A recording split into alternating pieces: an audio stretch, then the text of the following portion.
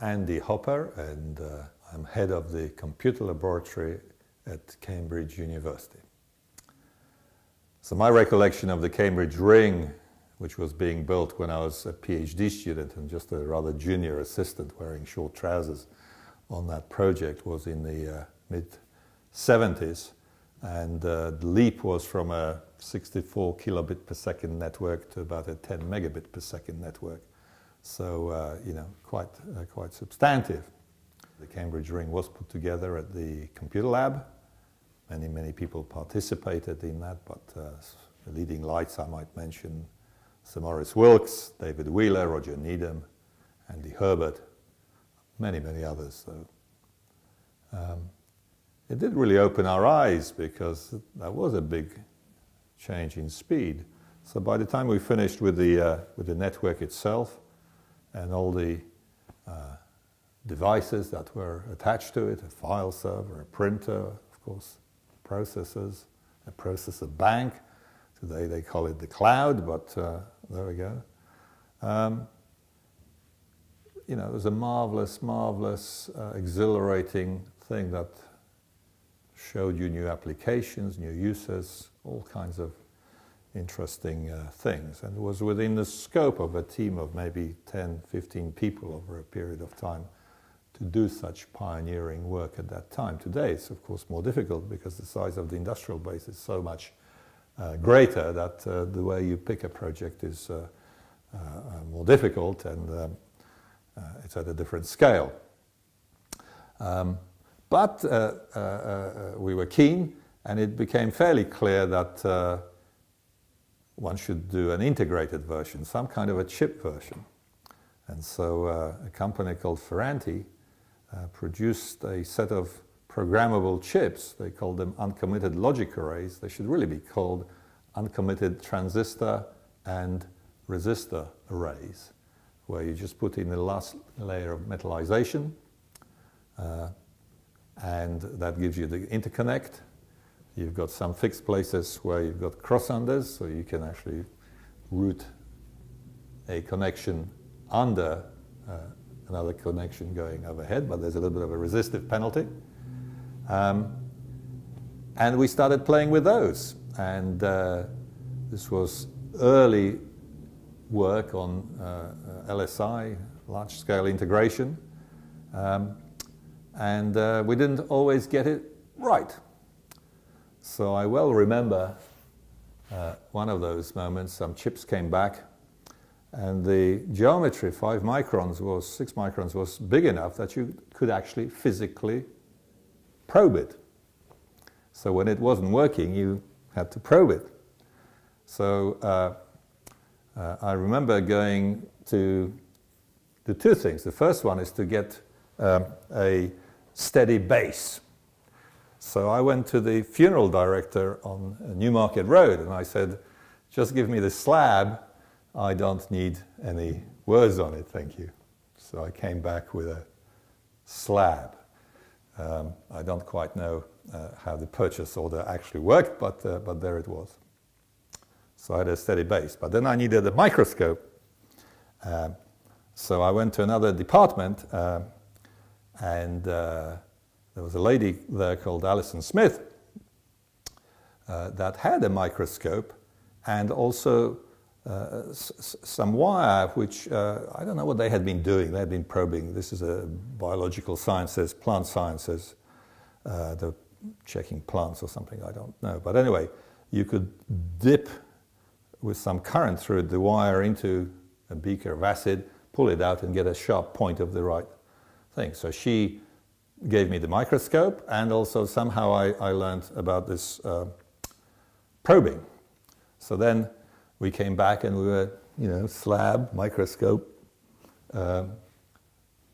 probing away. And you had to be very careful, because if you probed too hard, you would damage the track. And sometimes you wanted to cut it, but, you know, this was all very subtle and so on. And we only had a few chips, so you had to be careful, because the turnaround on new chips was lots of money and months of delay. Anyway, we did get some insights, and we did make those work. I can report to you that on a personal note, I ended up marrying that person, so I'm not sure that's got much to do with anything, but you know, it is an important personal note. She's now Professor Smith, but there it is. It's the same one. And she took her microscope back, and we ended up using electron beams and all kinds of stuff to probe these chips when they became more complex. So life went on, and it was clear that faster and better networks are important. So from 10 megs to 100 megs or thereabouts, a gigabit per second or thereabouts, it all seemed obvious to us as engineers. And I don't just mean in the sense we can make the technology work, but we were also designing and developing systems, computer systems, which could take advantage of that. And an end user, we were the end users, and we liked it. And actually, that's not a bad method. An anecdote I can think of then is when Bill Gates came along to Acorn and had a look at the BBC Micro and said, what's that wire sticking out? And we said, that's a network, Bill. And he said, what's that? Well, I exaggerate slightly, but there's a large grain of truth because we had an industrial, a commercial networking system as part of the BBC Micro. I also remember another anecdote which is from the early 90s, where we were suggesting to the university system as a whole that higher speed networks were important and longer distance, not just local area networks at higher speeds were important. And I remember a report being commissioned from one of the major consultancies at the time about whether it's worth the investment. And we, on the one hand, were saying my own work, for example, we were already by then streaming video and audio and using the stuff in many interesting ways, that, you know, this is the future. And the report came back, said it's not necessary to have long-distance, higher speed networking in the country.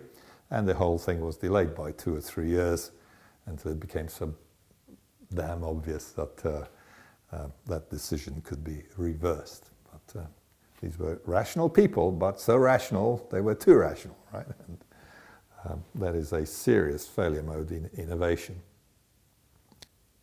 The networking systems became wireless after a while. So we got our books out and started reading about this analog stuff some more, and antennas and what that might look like. That took several years. But again, just like with the original wire, twisted pair, coax, fiber, it is after all just another medium, and you deal with the complexity as best as you can. And we had a variety of networks, both higher speed wireless LANs at frequencies of several gigahertz as the carrier frequency. And we also had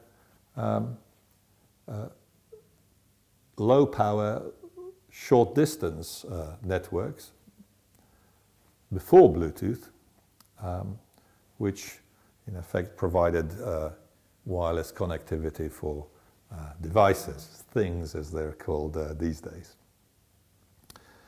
So it's interesting to reflect on all the things that we miss now.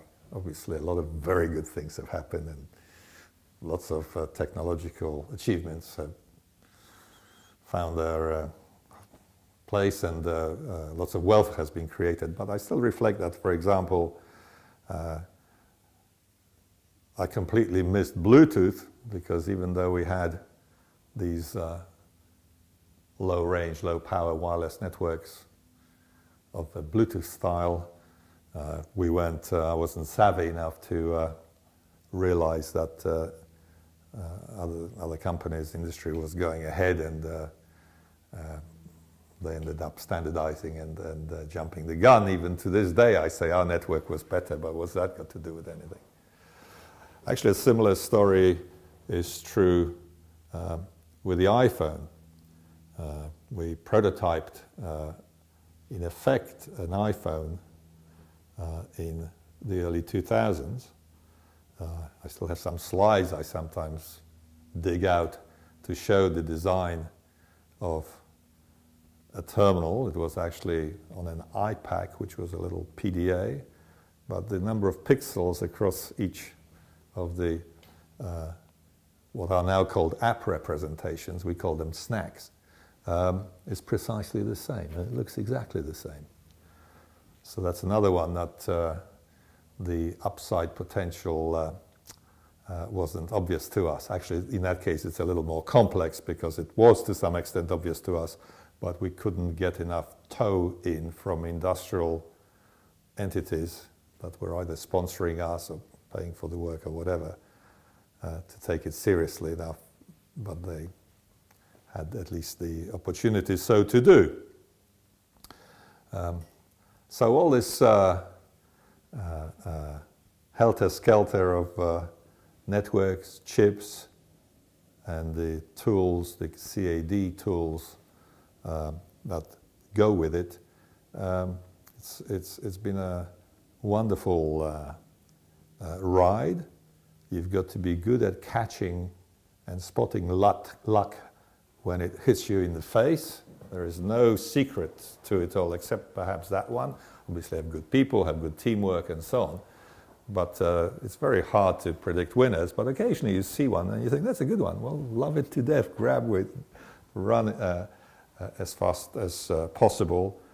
And it's not always necessary to be the pioneer at the bleeding edge. A fast follower approach or not being put off because you're not being first is very important. And also not restricting your ambition in the sense of what's the upside here? How big could this get? And I'm guilty because no matter how hard I try, this will conquer the world and do everything.